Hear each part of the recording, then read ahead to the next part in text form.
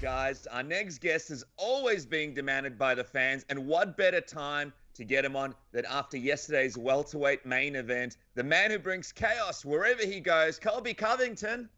Welcome back to the show. How are you, man?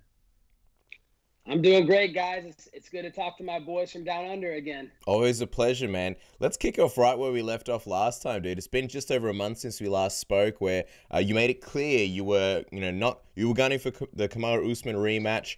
And since then, Leon Edwards claimed that the UFC approached him about fighting you. You told us last time that, you weren't really interested.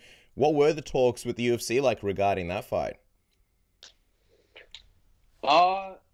There wasn't much talks. I was busy, balls deep in Polyana Viana. So to get me out off the couch in 3 weeks' notice to fight some Leon Scott guy, it was going to be a price tag. I wanted a little bit more than was in my contract. I just wasn't going to show up for a normal paycheck to fight that guy. For me to come up and show that up on short notice and fight that guy, the way I fight guys, I redline it every time I fight. So when I fight, you're getting a Ferrari that's coming forward, high octane, high energy, and he's coming to fight and bring the fight. So if I want to fight at my best, I need a full training camp. So, that fight was never, going to happen unless the UFC was going to pay for it to happen. Because like I said before, I was with Polyana Viana. I got better things to do than show up on some irrelevant card against some irrelevant guy named Leon Scott.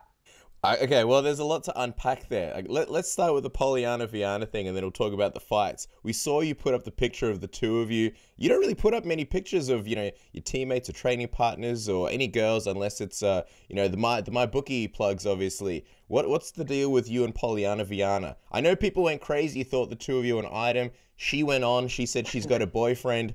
Are you the boyfriend? Who's the boyfriend here? Everybody's going to have to use their imagination on that one. I'm not claiming to be your boyfriend, but, what's up with titles these days? Why does there have to be a title? Why can't two adults just have fun together? And that's exactly what we did. We spent a couple days together, had a great time together. I got to work on my bedroom cardio, keeping world-class championship form, and that's that. I got nothing but respect for her, and Polyana's a great girl, beautiful girl. I mean, most guys, they'd pay $1 million just to hang out with Polyana. So, you got to pay me $1 million to get me up off the couch when I'm hanging out with Polyana Viana. So just going back to the conversations with the UFC, Colby, what was their reaction when you said that you wouldn't do the fight? And did they really not even try to offer you more money to try and come in there on short notice? To be honest, they asked me, they said, hey, what's it going to take, Colby, for your price? Because first off, let's be honest. Why are we in this position? Because this guy, irrelevant, Leon Scott, is supposed to fight some kid named Sputnik. Sputnik pulls out a couple times. He doesn't want to fight. Your hype job's down the drain. Sorry, UFC. Your plan, it's all folded up now. Now it's all in shame. So let's talk about why we got in that position. And once we get to that position, we're 3 weeks out. You want me to save your card. You want me to get off the couch when I'm hanging out with Polyana Viana every day, and you want me to show up and save the day and make the UFC great again on short notice? It's going to take a price tag. It's not going to be the basic offer that's already in my contract. If you're going to give me the basic offer, I'm going to take a full training camp, and I'm going to take my time. I'm going to fight when I want to fight, when my body's ready to fight. I'm always ready to fight. I strive on excellence and always being on shape and always ready to fight, but I also want to fight at peak performance, and there's peaks and valleys, and I know when to peak and how to have my body ready to peak at the right time. So if I want to have my body peaking at the right time, I need a full training camp. Do you feel like after you saved that card with the Robbie Lawler fight, the UFC just kind of look at you to do these kinds of fights and don't kind of give you those proper opportunities? Like they just kind of, Colby's the guy that'll just step up and save this card because that's what he can do. And do you feel like you're at a point now where you're just saying, no, like I'm not going to be that guy anymore. Like I'm the guy that needs the proper camp, the big fights, and I can't just be like a last-second switch out. Yeah, absolutely. I'm in the Colby Covington Incorporated Championship big fight business. I'm not in the charity business anymore. So, I've done so many favors for the UFC, and the UFC is like, oh, we'll repay you next time. We'll do a favor for you this next time. When have they ever did a favor for me? They've never done nothing for me. I've showed up. I've saved their cards versus Robbie Lawler when I had half my face ripped off on 2-3 weeks notice. I showed up in Brazil when I wasn't supposed to be in Brazil. I've done so many things for this company, won a title, brought it to the White House, got the president of the United States calling on their ESPN channel on their last fight, giving them tens of millions of views, the highest rated post-fight promo that they've ever had in the history of ESPN MMA and UFC MMA existence. So, they need to start giving me what I deserve. I'm sick of this, man. I'm not going to be walked all over like a little kid anymore, man. And let's be honest, man, I got other things going on in my life. I got AMC and I got GameStop stocks. So, these are some golden hands right here, boys. I might be going to the moon soon. I might be on the moon soon. Who knows? And you know what? If I do go to the moon, I'll still be the baddest motherfucker on the moon. I'm the baddest motherfucker on Earth. If I go to the moon, I'm going to be the baddest motherfucker up there, too. Well, if you go to the moon, save a couple of seats in the old spaceship for old Submission Radio. But you mentioned last time how you mentioned last time how you didn't want to do any charity work for Leon Edwards. Obviously, one of the reasons being his inactivity. When you found out that he was matched up against Belal Muhammad, yesterday, or the fight that took place yesterday, was a part of you curious to see how he would look, given that the UFC wanted to match you guys up? No, I could care less how he looks. I've watched little tapes from here, bits and pieces from the past, and I don't see anything special. I see a bum. I see a guy that hasn't fought in 2 years. That what's the criteria for the rankings? How is he still in the rankings? I know that before they pulled him out of the rankings, but because inactivity and he was ducking fights, he didn't want to fight Little Wonder Boy. He didn't want to fight someone else, so they pulled him out of the rankings. But now he's back in the rankings. He still hasn't fought in 2 years. He has a no contest, which, by the way, that should have been a disqualification because he did poke the guy in the face in the first round. And backstage, I know that Herb Dean gave him the warning, hey, don't poke anybody in the eye, because that's the instruction they give every time before you go out there and fight. So he should have been disqualified. I don't know how that was a no contest, but that being said, he still hasn't fought in 2 years. How is he in the rankings, guys? What's the criteria? So from what it was a fight that finished in such a strange way, and not something that anybody ever wants to see, especially in a UFC main event. But from the little bits that you saw from him, what were your thoughts on the Leon Edwards that we saw that returned back in there against Belal? Were there any takeaways for you? Is there anything that you noticed about him outside of the stuff that happened to the eye pokes? Guys, you think I watched that hard garbage? Are you insulting me? No, because you got the MyBookie. What do you mean? MyBookie, we didn't do a promo for this fight. They don't do promos for fights where nobody's watching. Come on, guys. Come on. The disrespect and the insulting today on your boy, Colby Covington. I always bring the views and the ratings to Submission Radio, and you do me like this? Can we still come to the moon with you, or is this off or over? That's okay. President Trump, we'll have you on Space Force. We'll get you back on the moon, the spaceship with us. I forgive you. I'll give you guys a pass. Thank you. All right, good. So you're obviously busy doing other things. You didn't watch the fight, but we'll fill you in. Basically, post-fight, Leon called for a title shot, and I'm wondering what you think of that, considering that you're gunning for the title shot as well. What did you make of it? Oh, I mean, it's hilarious. I had some people saying, "Oh, it was an accident." An accident is if one of the lights above the octagon falls in the octagon and hits one of the fighters in the head. That's an accident. An accident is if Herb Dean has a heart attack in the octagon and he's not able to ref and they have to call off a fight. That's an accident. A second eye poke, a third eye poke, those aren't accidents. That should have been a disqualification. The guy hasn't won a fight in 2 years. Like I said, guys, he's been turning down fights left and right with multiple people behind me in the rankings that are nobodies. I'm the number one guy in the world. Me and Marty Fake Newsman have unfinished business. He knows that. He claims to be from Nigeria. He's from Arlington, Texas. There's no city in Texas named Nigeria. And the guy's Marty Fake Newsman is the biggest hypocrite in all of sports. I mean, the guy's trashing me for being a Trump supporter, but he's sitting at a Trump rally front row. Ali's got him front row at a Trump rally because he's got him like a little leash, like a little dog, walking around like a little dog. So me and Marty Fake Newsman got unfinished business, guys. Seriously, there's so much controversy in the first fight. I was winning the fight 3-1. Everybody knows I was winning that fight. It was an early stoppage. It was a bullshit stoppage. Not to mention the fake stoppage with my momentum when I kicked him in the liver. They call a nut shot. Oh, I barely grazed one eye. He's faking the other eye. This is on camera, Marty Fake Newsman. You're a terrible actor. We know you're not that great of a fighter, and you're a terrible draw. We know you're the worst draw just because you have no charisma. Literally, there's more charisma with a wet mop than you. But we got unfinished business, and there's only one fight to make. That's me versus Marty Fake Newsman. Usman spoke to MMA Junkie about how if you'd gone in there and beaten Leon Edwards, if you went in there and you've beaten Leon Edwards, that you made a tremendous mistake not fighting Leon. What do you make of him wanting you to be back in action before the two of you fight again? Him having the sort of notion that you need to fight someone else before he'd rematch you. Last time I checked, Marty Fake Newsman's not the matchmaker. He's not Dana White. He's not the UFC. He doesn't decide that. I already came back and dusted and finished the guy that he couldn't finish, and Tyron Woodley. Everybody was giving the GOAT talk on Tyron Woodley when he was on his reign. Everybody was saying he was the best thing, this and that. No one's ever finished Tyron Woodley in the octagon, in the UFC octagon. I'm the only one to finish it. I came back, I knocked out and finished Tyron Woodley. No one's won a fight. Jorge Masvidal's been sitting on the sidelines, freaking doing his little thing over there. Who knows what he's doing? He's training Jake Paul. Yeah, we saw how well it worked out for Tyron Woodley when Jorge Masvidal was trying to train him. So we can already only imagine what Jake Paul's going to look like now that Jorge Masvidal is training him for the Ben Askren fight.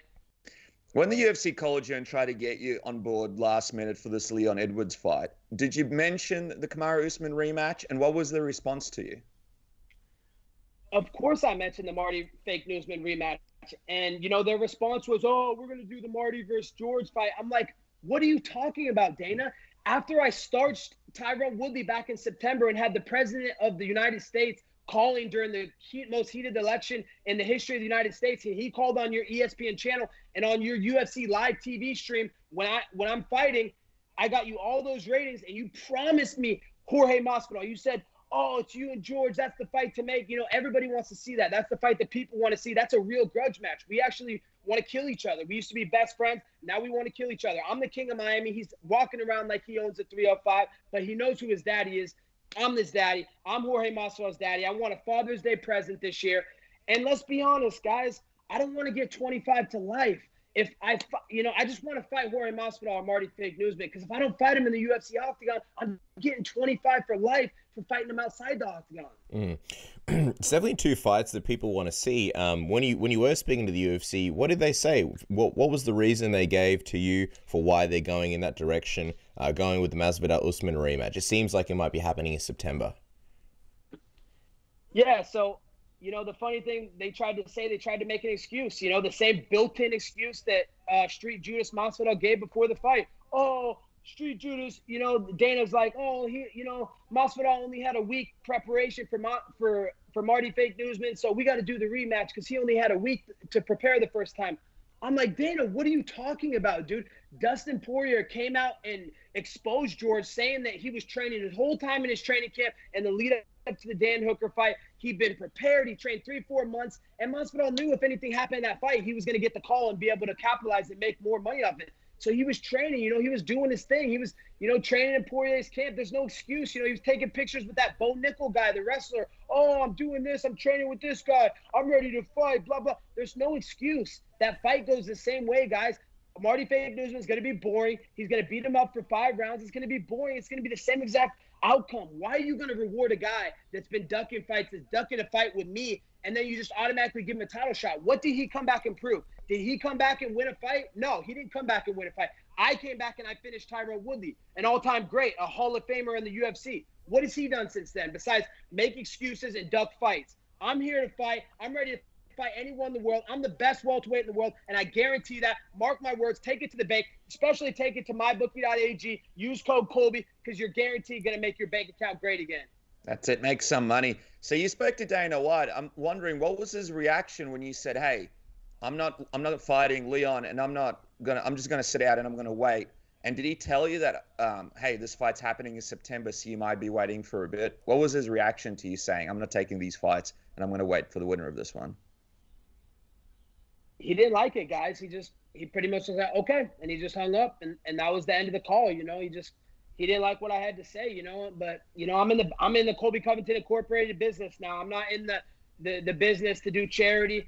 I've earned what I've earned. Look at my record, guys. I've beaten former champions, I've beaten Hall of Famers, the list of resume of all the all-time greats that I beat. I'm in the biggest fights, the pay-per-view fights, selling big draw on the company. I mean, you guys know who does the ratings for this show. I mean, we're pulling better numbers than the ESPN channel, and they have millions of subscribers.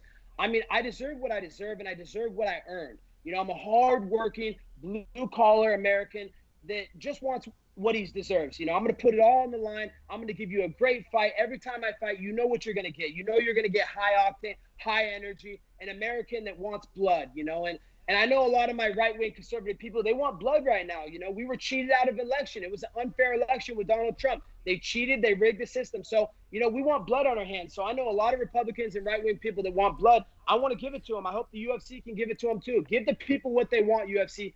Put Colby Chaos Covington in a title fight or in a grudge match with Jorge Masvidal, because you don't need a title fight for that. It's a pay-per-view fight. Let's get it done. Let's go. Stop wasting time.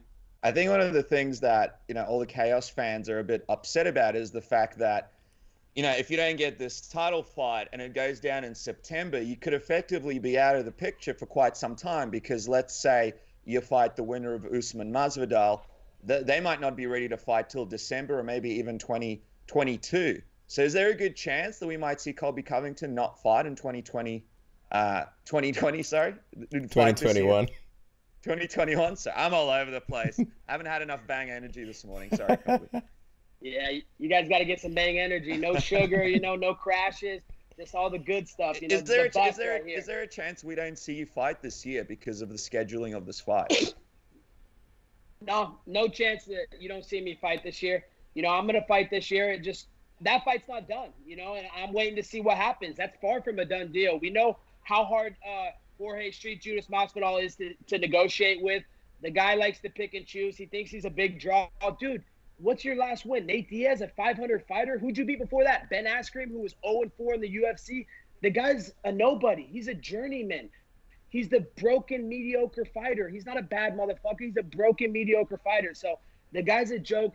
The fight's not done with him and Marty Fake Newsman. So I'm going to wait to see what happens until that fight's booked and done and sealed. And then I'll make my decisions from there. I want to give the people what they want. They want entertainment. They want excitement. They want Colby Chaos Covington to come to wreak havoc in the UFC octagon. And I'm going to come do it soon. It's going to happen sooner or later.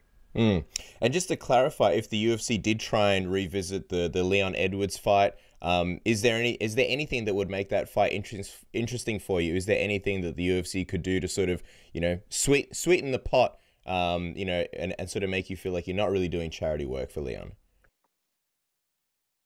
Yeah, definitely. They know what they can do, man. They know what they can do to get me to show up for that fight. But I'm not showing up for charity, guys. The guy still hasn't won in 2 years. A no contest, that's not a win. That's not a fight. He's got to come back and win. He needs to rematch that Bailey guy. They need to fight again. That Bailey guy was talking all reckless all week, saying, oh, if I saw that guy in the streets, I'll slap him. I'll do this.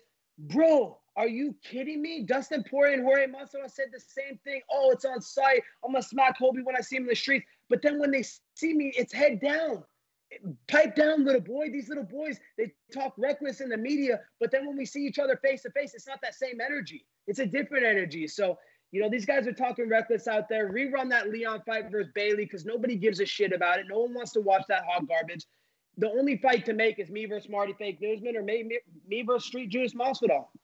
All right. And before we wrap up, we got to also mention, of course, you got the bang energy on the table, my bookie there. What can people sort of look out for right now before your next fight gets announced? What do they need to watch out for from Colby Covington?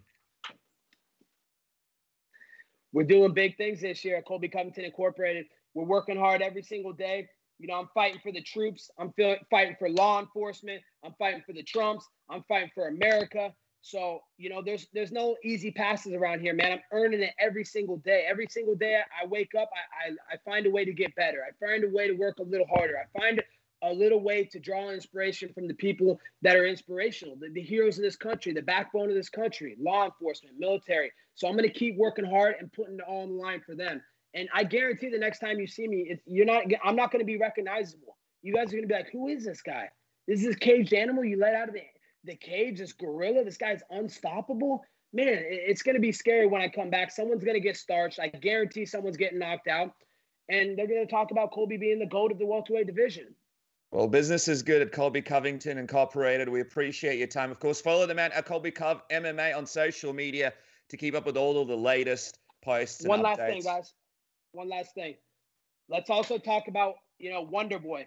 This guy's a 40-year-old man. He's claiming to be a boy.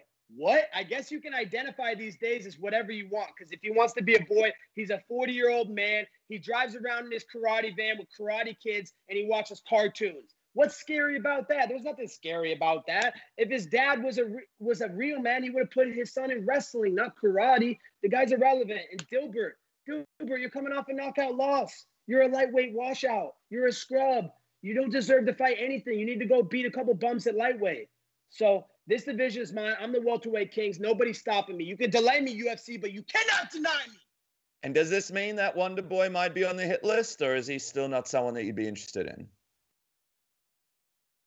Hit list for the right prize, guys. I'm a prize fighter. I love to fight. I'm the best fighter in the world. For the right prize, I'll show up and fight anybody in the world. All right, guys. Well, we're excited to see what is next with Colby Covington and Cole Pereira. Colby, thank you so much for joining us. Excited to see whose name you draw next. Appreciate it, guys. Have a good one.